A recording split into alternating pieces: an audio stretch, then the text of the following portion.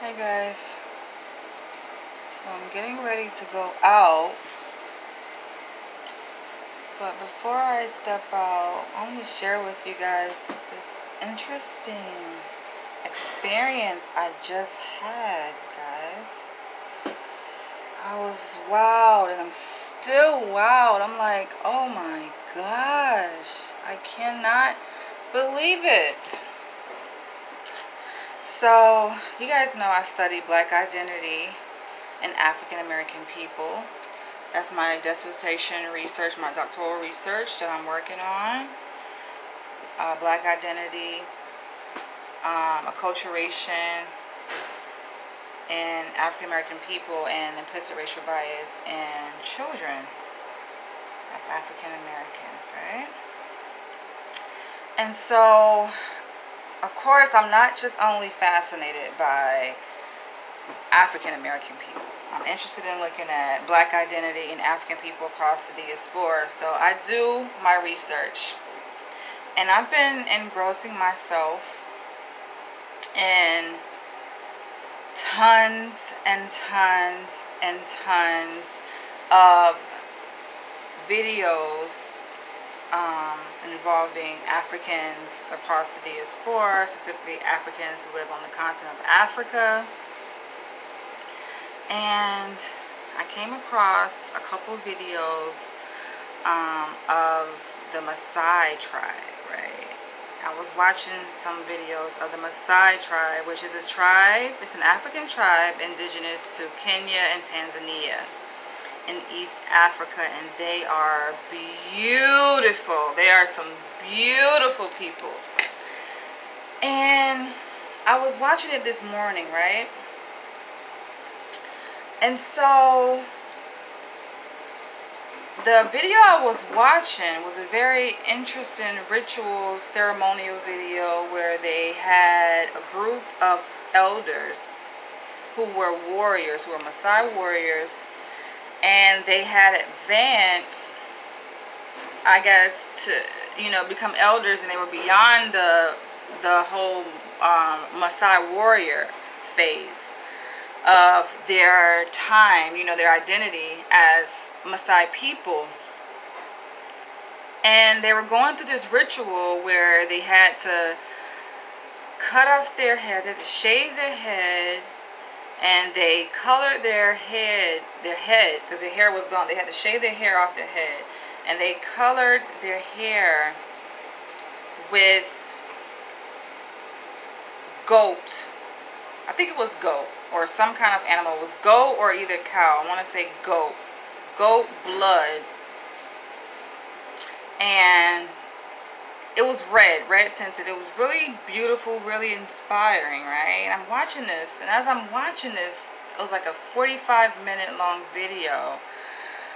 I was really inspired, but then I'm gonna do this video. I'm gonna do this shirt while I'm doing this video really quickly. But as I was watching it, or should I wait till later? I'm gonna cut up this shirt, guys, but I'll probably just come back and do this later. I'll come back and do it later. I'm gonna design this shirt later, you guys. So as I was watching it, I became like overwhelmed with this feeling of fatigue. And mind you, this is early this morning. I usually wake up early, you guys, because this is New York and the sun rises super early.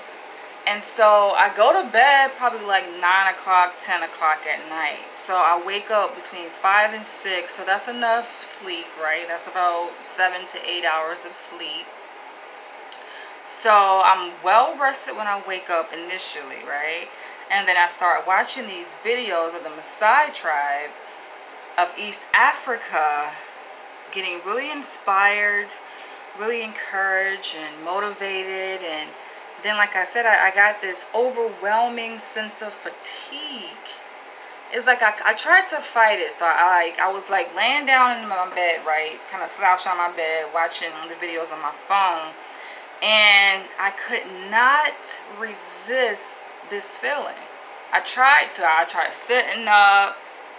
I tried drinking water, you know, stretching out, getting some blood to throughout my bones, and trying to wake, you know, myself up so that I could fight off this urge to fall asleep. But I could not fight. It was an overwhelming sense of fatigue, and I'm like, it has to be something. I felt a connection as I was watching the video, right? I felt that as I was watching this video, that it was something in the video. I didn't know what it was, but I knew that it was something in the video that I was watching of this Maasai tribe that was giving me this overwhelming sense of fatigue, and like I felt sleepy. Like my eyes were getting heavy, my eyelids were getting heavy, and I could not fight it off. So I just paused the video, I put down my phone, and I submitted. I just gave in. I could not resist, right? I gave in and I fell asleep. And guys, while I was asleep, and it felt so real. You guys know how like real dreams feel when you're having a dream. It's just like, it just feels real, right? I felt like it was happening for real. Maybe it was. And so in the dream, I'm walking down the street. You guys know I do a lot of walking. I'm walking down the street and I pass this park, and guess who I meet? I meet a Maasai woman dressed just like they were dressed in the video I was watching.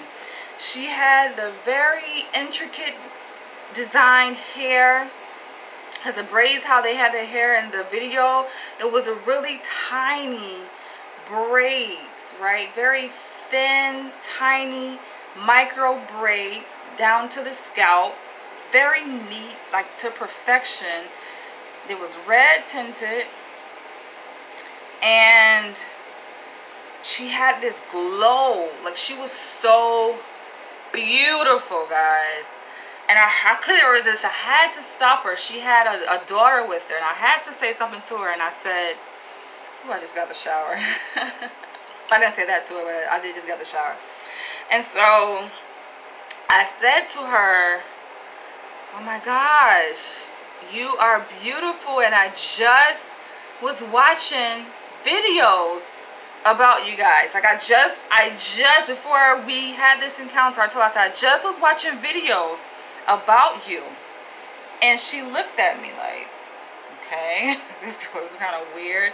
And so she took her daughter inside the park, and I proceeded to, I think, ask her another question, and she didn't answer. And so I walked away slowly, and then she stopped. She stopped me, and she said something to me. And then at that moment when she asked me a question, I knew this is my chance, right? I knew it was my chance for me to get an interaction with her. And so she took her daughter, and they walked with me, and we were walking like we made that connection. I was just like, oh my gosh, I'm talking to a Maasai woman. And so we were walking away from the playground, and I remember wanting to get a selfie with her, right? And so I think I asked her, how long has she been in the US? And she told me 4 years, and she said she did not like it. I said, how do you like it? She's like, I don't like it. And I can understand her. She was speaking English? I want to say she was speaking English with her very thick accent. And she said she did not like her experience in the US, in America. And I told her I could relate to her, right? And so then I remember wanting to get a selfie with her. I was like, I gotta take a picture, I got it. But I didn't want to ask for a picture right off bat. So I was like, okay, what can I give to her, right? What can I give to her to show her that I appreciate her, so that she will feel welcome to take a picture with me? And so I asked her, where is the nearest Maasai restaurant? Because I wanted to feed her. I was like, where's the nearest Maasai restaurant? And she told me it was across the street from some place, right? I forget. I think she said a hotel or some landmark, right? She says across the street from some major landmark. I say, all right, let's go. I said, you want to go? Let's go. Let's go get some food. So we were heading to go get food. And then we ended up back at my house. This is so weird. We ended up back at my house. And we were having a good time. It was like we were sisters. Like we had known each other for so long. And we were in my bedroom. And I remember the intimacy that me and her shared. Like, we didn't have sex, for you little freaks out there. We didn't have sex. But it was a different kind of intimacy where I was laying on one side of the bed, right? And she was like on the opposite side. And she was like rubbing against my leg, and I remember how warm her leg felt. And I was just like, this is just too good to be true. And like I said, it felt so real, right? And we were sharing laughs, and we were just having a good time. And I remember like my culture, and of course I'm an African American, I'm an African in America. My American culture was like brushing up against her culture, right? But she was very accepting of the difference, right? Because I know sometimes when African Americans and Africans, we cross paths and we brush up against each other, we literally cause friction, right? We literally cause friction when we brush up against each other. Not like, literally, but figuratively speaking, But I remember in our encounter, the encounter I had with this Maasai woman, she accepted me and I accepted her, and it was just beautiful. And then I woke up and I was just like, no. Why did I have to wake up? Why can't it be real? So now I am tasked with the responsibility, I think, to make my way to Africa